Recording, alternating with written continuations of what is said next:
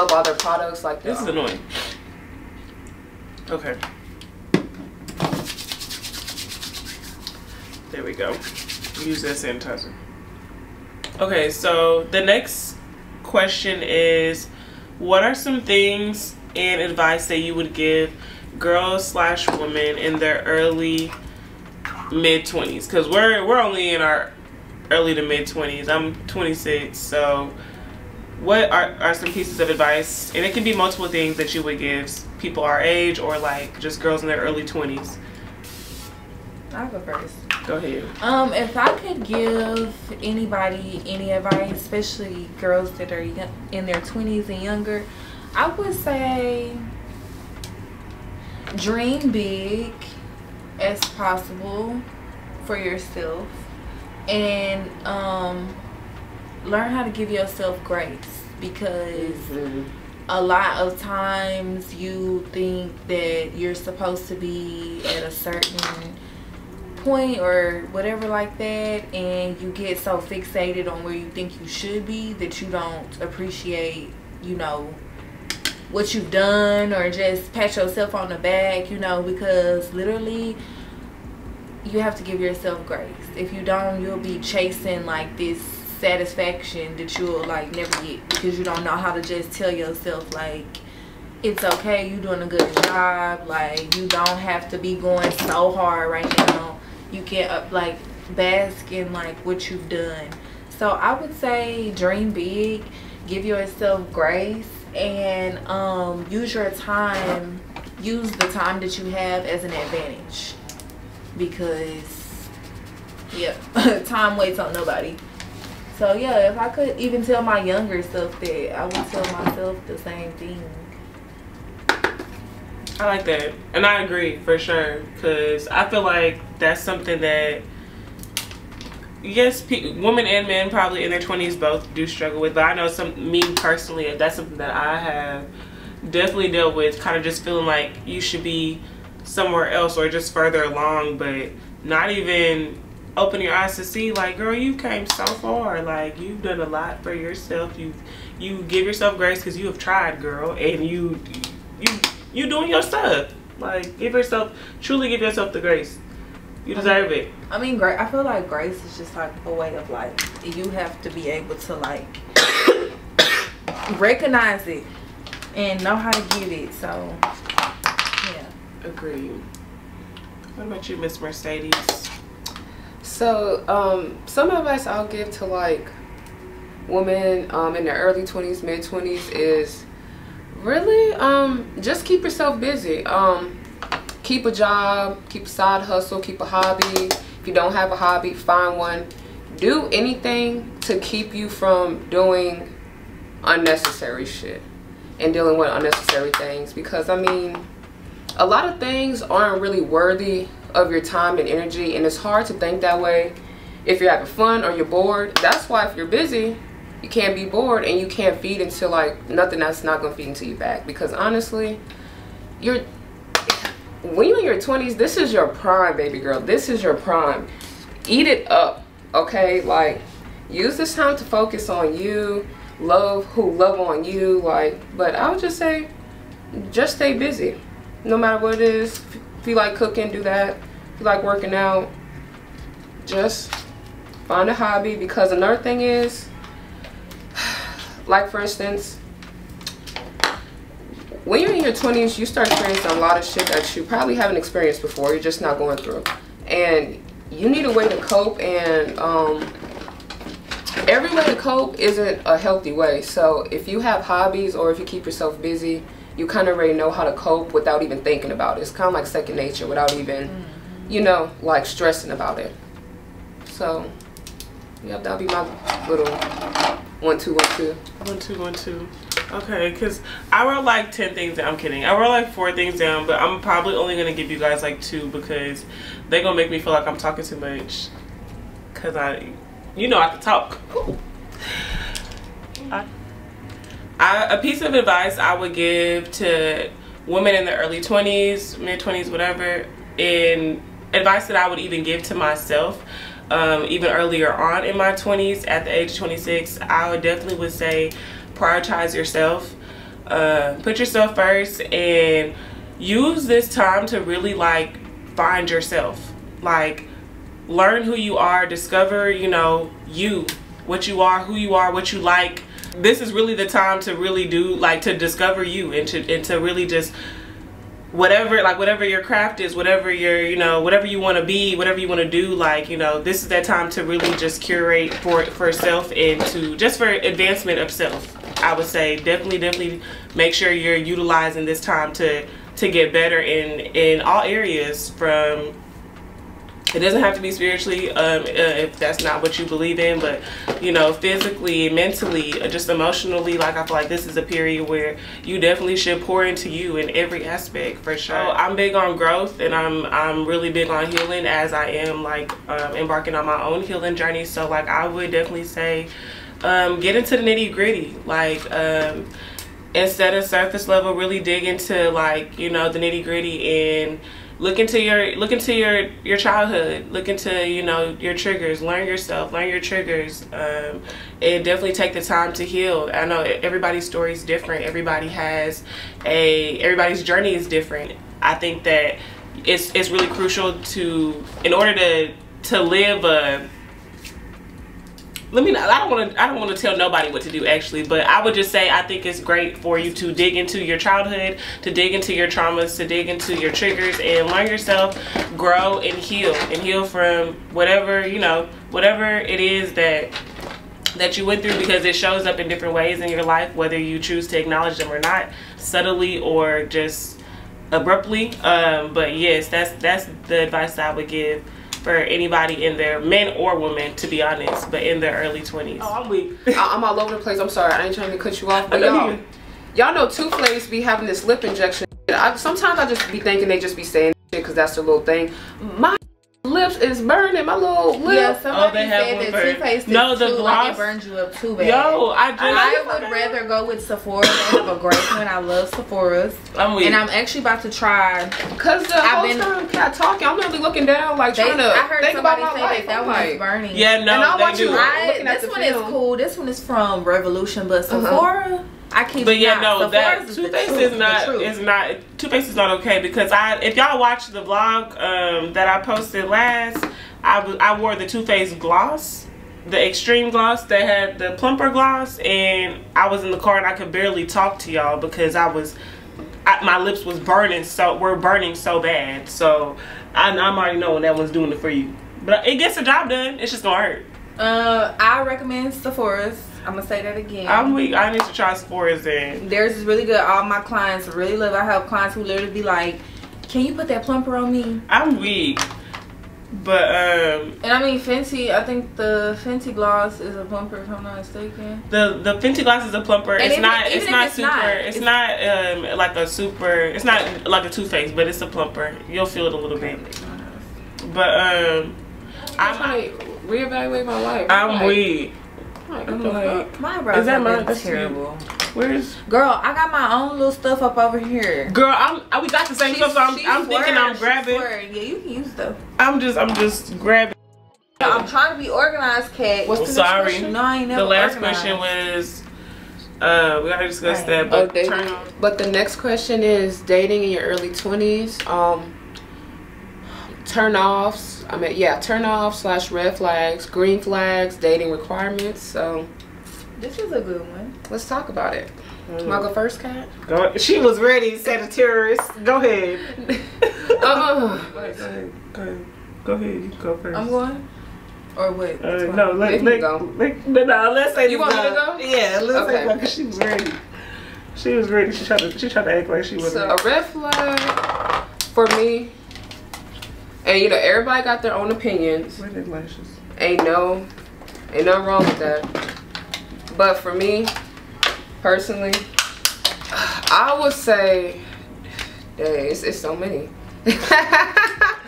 I will be somebody that's easily agitated.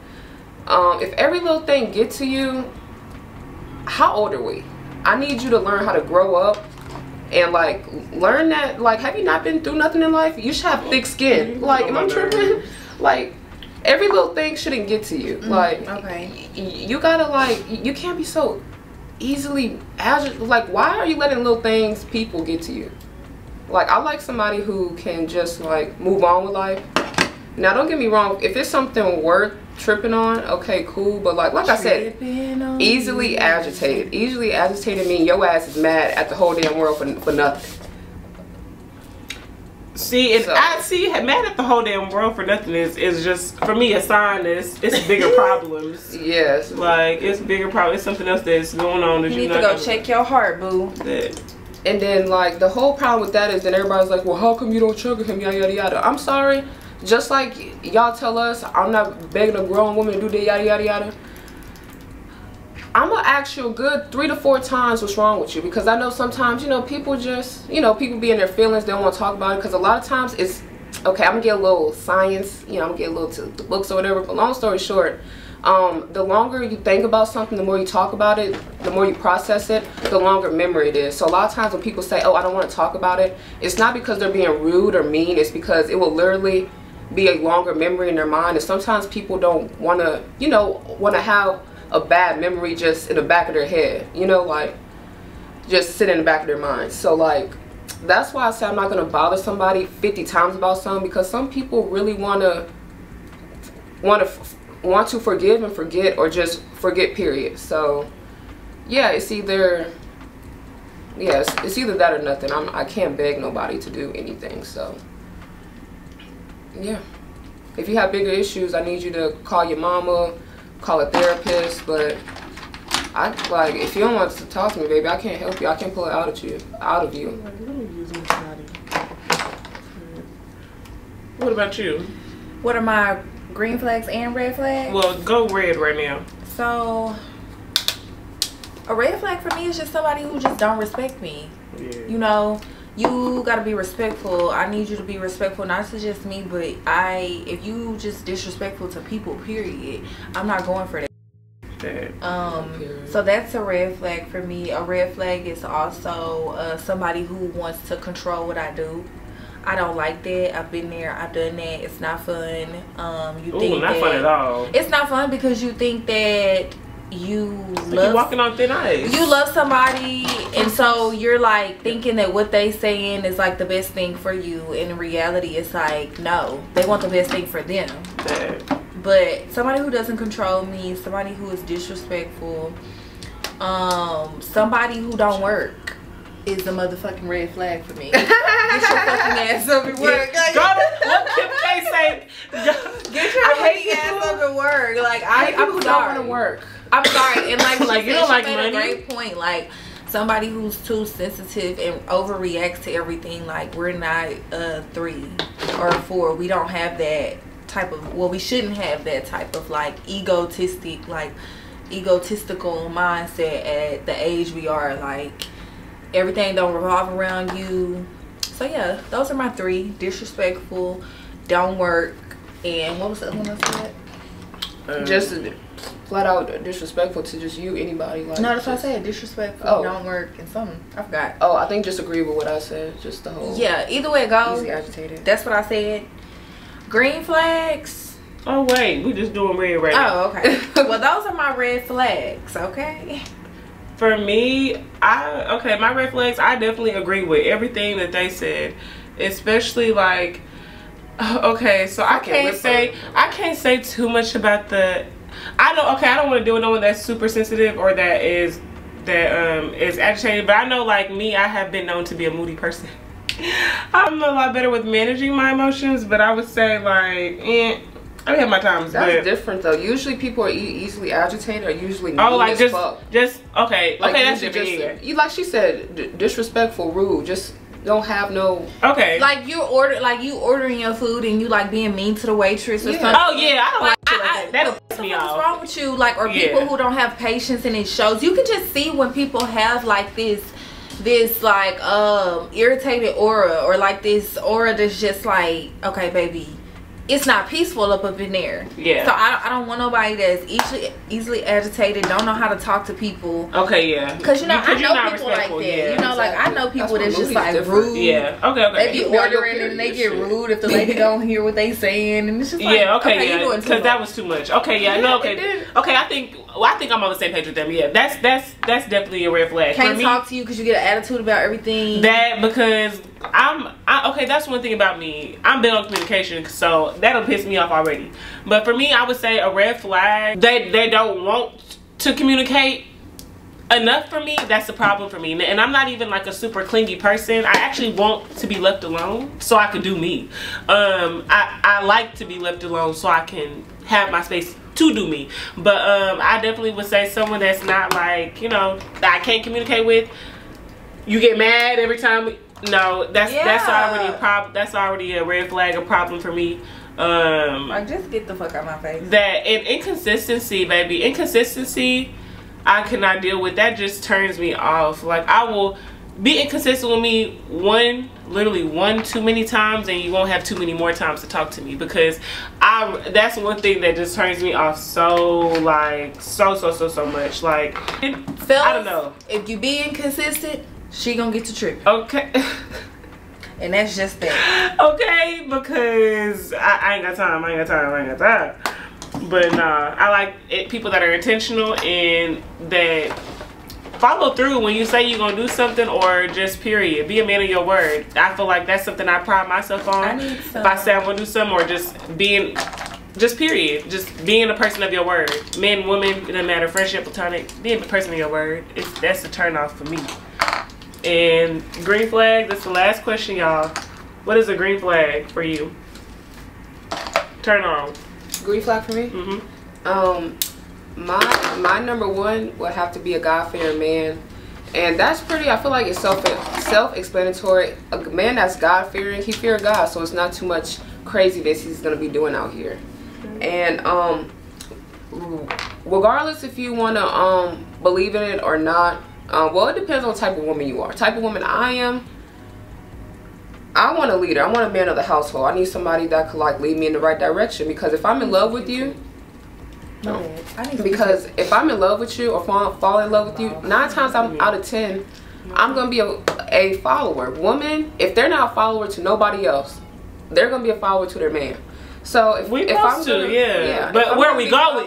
Where are we going? Exactly. That's the question. So if I'm going to be following somebody, I need somebody who praises a higher calling, because like I need you to have some morals, some standards. I need you to have something to stand on when you mad at you have somebody to talk to. Because if you don't have somebody, like if you're mad and you don't have anything or somebody to talk to or anything, long story short, you're gonna start going crazy. You're gonna start like be able to navigate through something. So for me, I'll just say the number one thing is a God-fearing man, and then everything kind of falls underneath that. What about you, Miss Sydney? Green flag. I agree. I need somebody who's God-fearing, who understands that they are too submissive to the higher power. Because like I need somebody to understand that everything that she said, when you going through something, I need you to be able to know like that there's somebody that you can submit to and talk to carry you over. Because I don't need for you to be going to go smoke a blunt, drink a little weed. I mean, smoke a little weed and drink a little drink every time you're going through something, or just shutting down. So I would say, that somebody who's God-fearing. I love a family-oriented person. Me and my family, we hang out. We have like our Christmas things together and stuff. So I need somebody who know how to get in there and have a little fun on the karaoke. You know what I'm saying? I don't like dudes that like don't know how to have fun. So have to be able to know how to have fun for me. And then honestly, I kind of like my men lovey-dovey. So if you lovey-dovey, then you can be my hubby. If you lovey-dovey, then you can be my hubby. But I don't like them too clingy though. But I definitely want you to show emotion, because I've been with a lot of emotionless guys, and it's just like, bye, nigga.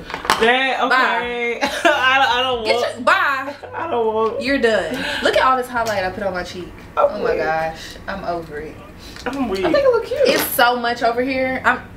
It's crazy how we all use a lot of same products, but everybody's makeup is like different. This is so much highlight. Like, what was I thinking? Gosh. But I didn't even use, no. It's too much. What is your green flags, Kat? My green flags, I like consistency.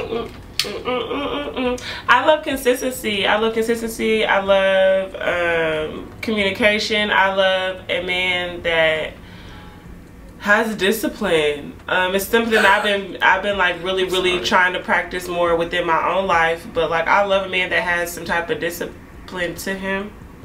Look how you looking. Right. I'm sorry. You good. But I like a man that like has discipline and practices it habit wise. Like how she was saying, I want, you know, as women we definitely are going to follow. I feel like if I'm going to follow behind anybody, like I would want them to first have a sense of direction. Where are we going? I said that earlier, but where are we going? Seriously. Do you have a GPS, a map, something? Like, but also like, who are you? Like, character, morals, all that definitely is huge for me as well. Like, I remember Cindy mentioned earlier about like, if you're just being mean to people for no reason, like, yeah. You know, and honestly, that's a very telling thing too for me too. That off the rip already just turns me off to you, because why are you being mean to people for no reason? Like, I don't know, it's a no for me. But yeah, consistency, all that. What else 6'5" plus, and then I like how you glazed over there. Glazed over real quick. And I don't want my preferences to be like too superficial. I was gonna be like, I like someone that's active, but so generic. But no, like, just as he just needs to have a good heart and intentions and all that needs to be in the right place. He definitely needs to fear God. And I would, let me not get too purposey. Okay, yeah, I'm gonna stop. Let's say I would love an entrepreneur. But God, do you? But why do you want an entrepreneur? I feel like an entrepreneur would continue to open my mind and expand it to just different things. I know for me, I for sure want to be an entrepreneur. Like, I'm a makeup artist. I love that. I feel like makeup is always going to be like where my heart is and what I'm going to always do. Whether it's on Cat's Playground or professionally continuing to. But I definitely would love to own multiple businesses. I would love to well, I don't have to tell you all my dreams, but like, I would love to be a great entrepreneur one day. Like, well, I already am one, but like a bigger entrepreneur, a better entrepreneur. But I definitely feel like an entrepreneur would put me on to, you know, get some more money and teach me some things. Like, I feel like we could take over the world. Yeah, get your money, queen. Okay, but y'all, we're basically done. I just need some lip gloss, but I'm not gonna get up and get that. I got some lip gloss. Yeah, I do too. It's Morphe. Which one do you use? Just pass me that one right there. Oh, Boho, that's the best one. Oh, which one? Or whatever's over there, actually. Trinity, put your store like a gift shop. That's cool. That's cool. When I finally perfectly learn how to overline my lip, it's over for you bitches. It's over. Cause like, I don't know how to overline them to the point where they look like how I want them to look. Yeah, Boho is my favorite one. Oh, this Boho. Oh yeah, that's right. Boho and Flower Crown. But wait, do that. Where is mine? I just used it earlier. Yeah, I like Boho. I like Flower Crown, but Boho is just perfect. Let's be over here. Okay, so let me do the lip gloss. Keep it away. This one. Look directly at me. Turn. Prancing Dancing. Okay, you cute. Thank you, sis. What's Prancing Dancing? This one from MAC. Oh, I need to get that one. Okay, I'm gonna talk about it and then I'll make the outro. So, look at this, y'all. I'm gonna start with saying. Oh, y'all shit looking like mine. Okay, come on, Sean. I put too much on, but I guess it looks fine because it looked like yours. Girl, could. I showed you kind of have this yours, Kat? Yeah. I just want to take me a good picture and put it on IG. Let me do this. We doing all this like we ain't finna take it off. That. My ass. I'm over here trying to. Girl, like we finna go to Avora. Okay. Girl, let me finna go out. Girl. Let's go straight to the bed. Alright, y'all. So that's the end of the video. These are the finished looks. I'm talking about since it's everyday glam. Girl, I would not do this every day, but I would definitely do this every day. Simple and cute. I definitely, depending on how quick I'm moving, a lot of this would, the cream, a lot of it would be cut out, because I mean I wouldn't want to do a full glam every day, because this is definitely giving glam, but it look natural to me. But it's a lot lighter, but it's still, the coverage is very much so still full coverage glam, but I mean, it is lighter than what I would usually do, I would say. I usually powder, baby. I be matte. Matte, yeah, I'm a matte girl. I usually powder up. Like, right now, my face still feels very... beautiful. Like, I don't know what to call it, but thank you. We all look good. Let's just... That, everybody looks good. Everybody, yes, because, come here. Because get in this frame. Beautiful. It's so beautiful how makeup, like look at the material. Flow. Okay, let's see. You see the flow. But yes, y'all, that's the end of the video. Everybody, we did our everyday somewhat-ish glam. I hope y'all enjoyed this chit chat, get ready with me. This is the first one I actually did with people. I hope y'all enjoyed. Y'all let me know some more of what y'all want to see in the comments. I seen some of y'all in the comments of my last videos talking mess about how I didn't leave the items. Don't worry, we got y'all this time. But just let me know what y'all want to see, and I got you. We got some more comments. I said comments. We got some more content coming soon. And yeah, bye y'all. Bye bye. See y'all next time.